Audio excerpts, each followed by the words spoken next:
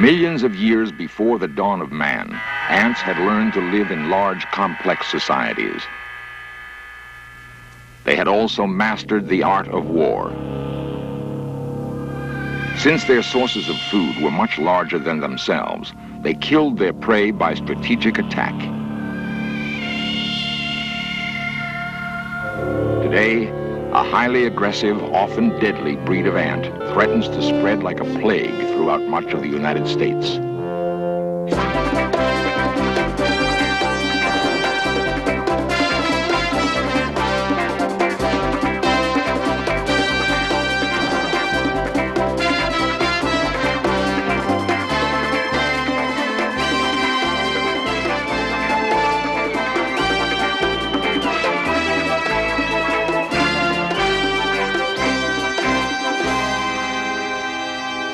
Fire ants.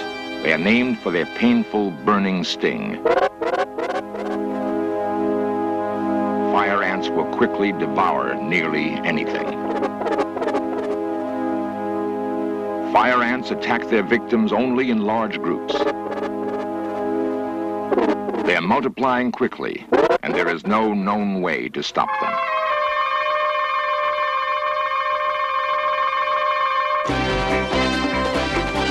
This series presents information based in part on theory and conjecture. The producer's purpose is to suggest some possible explanations, but not necessarily the only ones, to the mysteries we will examine.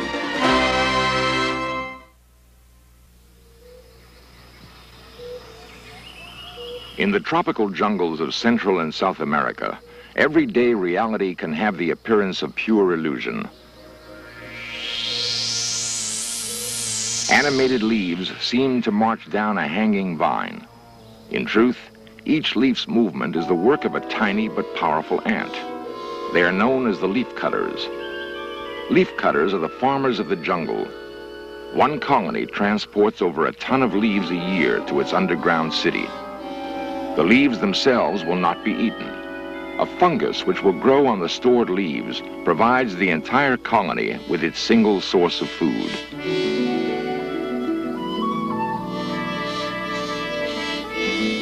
Leaf-cutter ants have tremendous strength. Held by the ant's powerful mandibles, a single leaf weighing as much as the ant itself will often be carried more than 100 yards. To equal this feat, a man would have to carry 150 pounds in his teeth.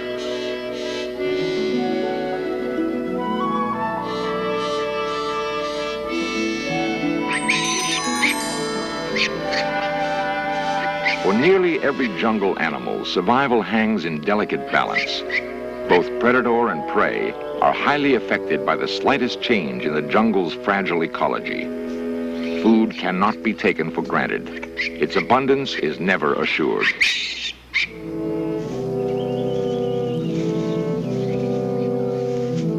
If the tapir cannot find its daily requirement of buried roots and bulbs, it faces starvation. The tiny ant, however, has a distinct advantage over other jungle species. It is older, more resilient to change, and much better adapted to its unpredictable environment. The hollow branches of a young cecropia tree is the favored home of Aztec ants. The Aztecs have powerful mandibles and a vicious bite. If their tree is disturbed in any way, the entire colony will swarm out to attack the intruder. A foreign vine placed against the tree quickly rallies the colony in defense of its home. The frenzied attack will not end until the vine has been completely removed. The tamandua, or anteater, will rarely venture a visit to a cecropia tree. It is content to search for termite nests high in the branches of other trees. Among the most legendary and feared of all jungle predators is a group of tiny, fast-moving ants. They travel like soldiers in well-organized columns, continually searching for food. The highly developed cooperation among hundreds of thousands of ants transforms their mobile colony into a single ferocious creature. They are called army ants. When army ants move through the jungle, they establish temporary bivouacs by forming a solid mass with their own bodies. Using their hooked feet, thousands of workers attach themselves together in successive rows. The rows hang down to form an intricate living wall which protects the queen inside. Every morning, hundreds of raiding parties set out in search of prey. A chance encounter with a rival species of army ants sets the stage for the day's first battle. Both ants are armed with sharp mandibles and a deadly sting. They will fight to the death.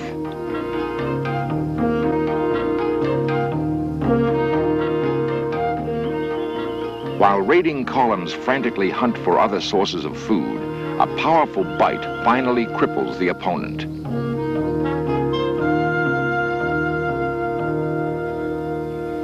A larger prey suffers a coordinated mass attack.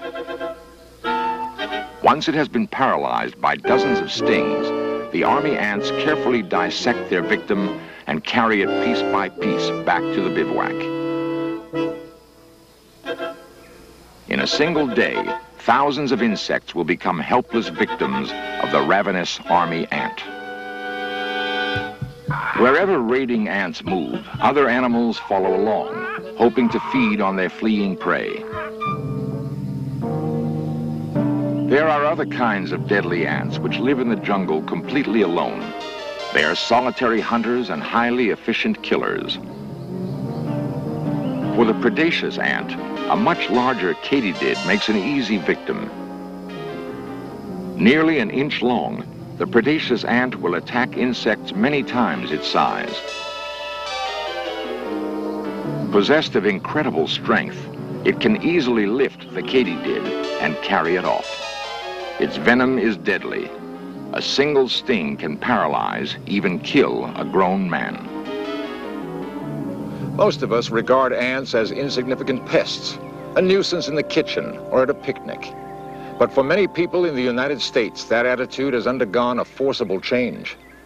The problem has been caused by a tiny but fierce red ant, the fire ant.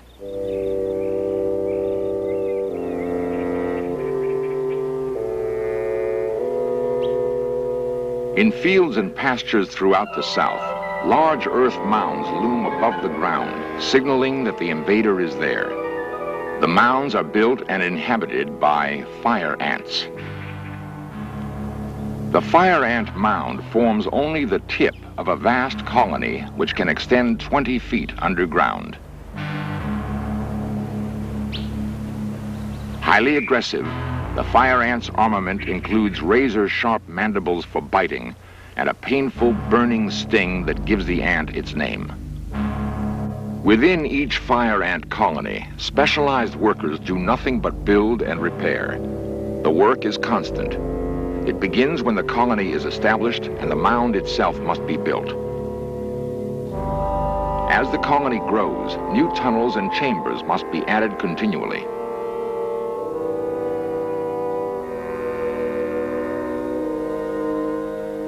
In about 3 years, the mound may reach over a yard high and contain more than 250,000 ants.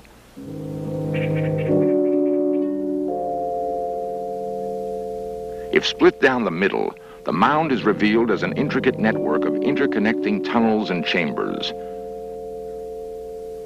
Buried deep in some of the chambers lie the developing eggs of new ants. The eggs are frequently moved from place to place by specialized workers. When the sun warms the mound, eggs are carried toward the top. At night or during cold weather, the developing brood is hauled deep below ground level, where the temperature is warmer. Other workers specialize in storing food or in keeping the mound clean. Still others stand on constant guard, ready to sound an alert. The slightest disturbance to the mound instantly rallies thousands of biting, stinging ants in defense of the colony. The aggressive fire ants wage regular warfare on all other kinds of ants they encounter. Unable to see or hear, they communicate their strategy by chemical odors called pheromones. They rarely lose a battle.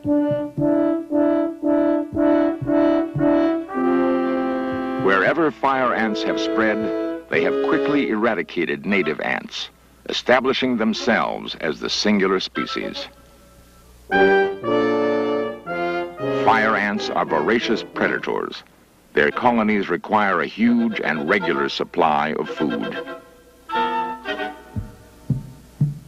Given to attacking in overwhelming numbers, fire ants will actually delay an attack until sufficient ants have gathered to ensure an easy conquest. Fire ants devour insects as the mainstay of their diet. They also eat earthworms, grubs, and spiders.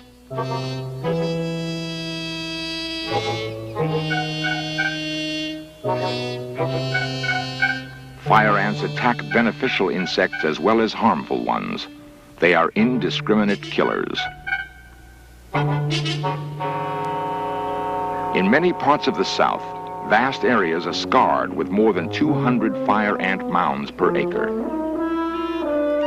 In the United States, fire ants have no natural enemies. At present, there is no way to stop them.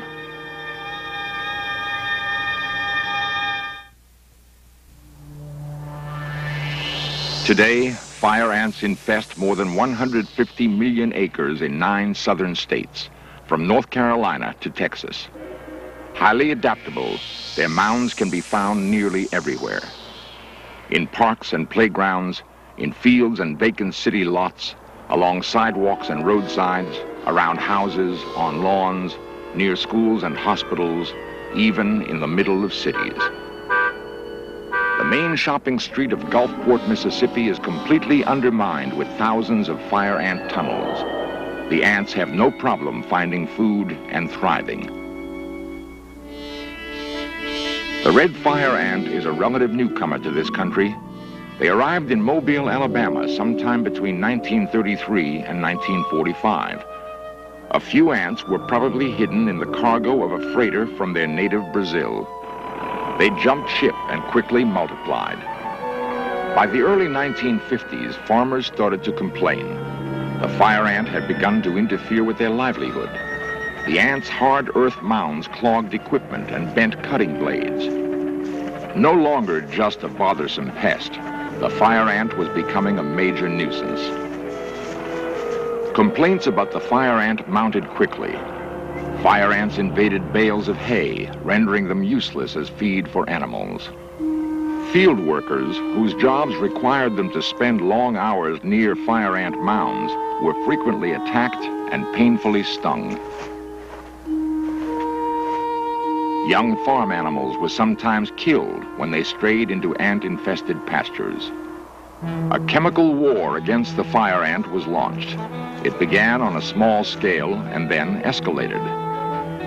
Cyanide, chlordane, dieldrin, heptachlor, kepone. Virtually every insecticide known to man was used against the fire ant. Yet the number of ants only increased. They continued to spread. In 1962, a newly discovered insecticide called Mirex offered new hope for the war against the ants.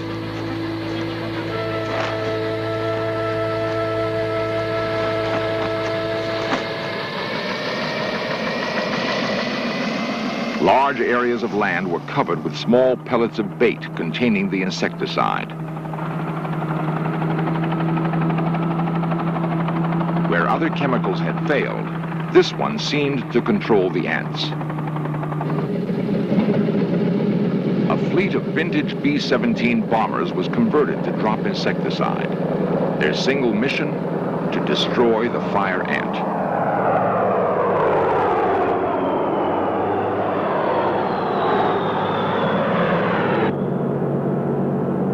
The campaign has been called the Vietnam of entomology. It lasted for years, covered vast areas of land, and cost millions of dollars. When it was over, there were more fire ants than before. The fire ants have continued to multiply and spread, and scientists are searching frantically for a new weapon against them.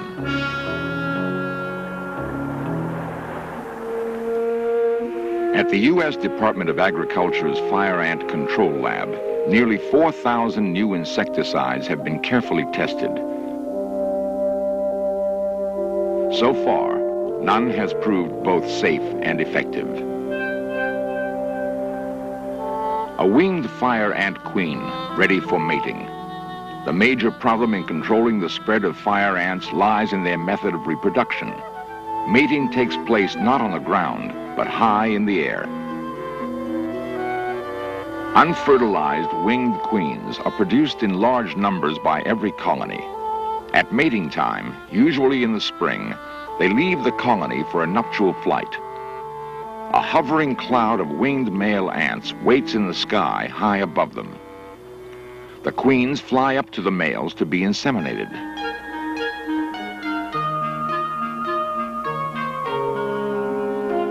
After their aerial rendezvous, the fertile queens fly back to the ground. Each is programmed by nature to establish a new colony wherever she lands. The queen's new colony may be located hundreds of yards or even miles from her original mound.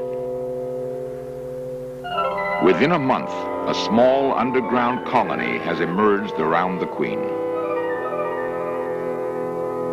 The first generation of workers tends the developing larvae with care, keeping them warm and alive. The queen herself receives constant attention.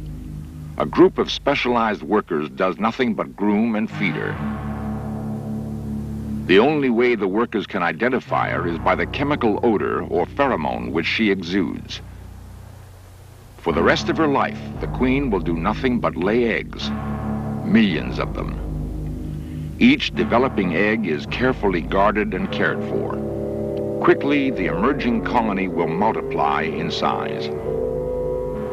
Scientists have isolated the queen pheromone and are attempting to use it in their struggle to control the fire ant. When the pheromone is spread on a stick, workers mistake it for the queen. They react automatically and carry it into the colony. The pheromone odor may someday serve as a way to deliver new insecticides into the core of a fire ant mound. At present, however, it is only an experiment, which holds some promise for the future. Parasitic mites sometimes infest the bodies of fire ants. This fact has led scientists to search for other organisms that could control the ant population. So far, none has been found. Viewed through an electron microscope, the tiny fire ant takes on grotesque form. Nearly half of its head area is taken up by two sharp mandibles, each with 3 points to tear and bite. The fire ant's real wallop, however, comes from its venomous stinger, not its bite. Using a tiny syringe, Agriculture Department scientist Dr. Mike Glancy carefully milks venom from a dissected fire ant. The venom is unique in the animal world. It is a burning alkaloid chemical similar to the substances found in poisonous plants.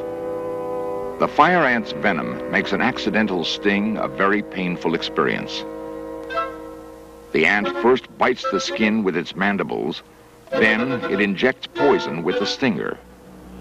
The result is a painful pustule which lasts several days. Dogs that play in fire ant areas are highly vulnerable. This puppy was savagely attacked. Farm animals grazing in infested pastures frequently receive numerous painful stings. This woman fell on a fire ant mound and was badly stung. In 1974, foraging fire ants entered the window of a convalescent home and stung this woman hundreds of times. She barely survived. As the fire ant has spread, it has taken a human toll. People have died from complications such as gangrene, which developed from fire ant stings. The elderly, the allergic, and people with circulatory problems are especially vulnerable to the venom. The list of victims will undoubtedly grow. The fire ant is multiplying and spreading at an incredible rate. Today, fire ants are sweeping westward and also to the north. They are moving through Texas and are expected eventually to reach California. If a fertilized queen should land aboard a cross-country truck or stow away in someone's camping gear, they could quickly infest vast new areas. Scientists have projected that the region as far northwest as Seattle, Washington is destined to be infested by fire ants.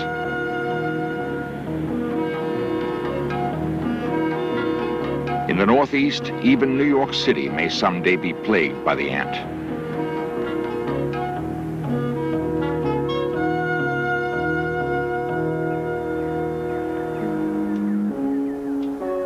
Wherever fire ants spread, they will leave their mark on those unlucky enough to encounter them. The scientific name of the fire ant is Solenopsis invicta. It means the unconquered ant.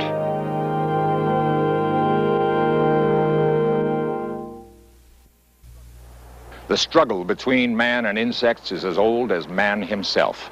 We have rarely, if ever, gained the advantage. In the short time that fire ants have inhabited the United States, they have undergone evolutionary changes. They have quickly adapted themselves to better survive and exploit their environment. Special colonies have been found containing not one, but as many as 20,000 queens. It was recently discovered that some fire ants have adapted their bodies to store food for better survival in cold temperatures. 60 years ago, an entomologist wrote, "Since the world began, we have never exterminated, we probably shall never exterminate as much as one single insect species. If there ever was an example of an insect we cannot destroy, the fire ant is it."